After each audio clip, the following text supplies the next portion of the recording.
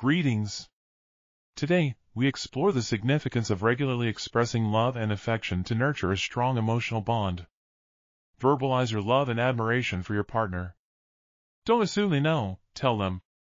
Small gestures, like hugs, kisses, and compliments, create a warm and affectionate atmosphere.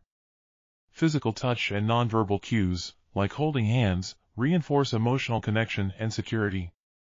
Affection is a way to remind your partner that they are loved and valued. So, make a habit of expressing your love and affection. It strengthens your bond and creates a lasting, loving relationship. The importance of expressing love affection.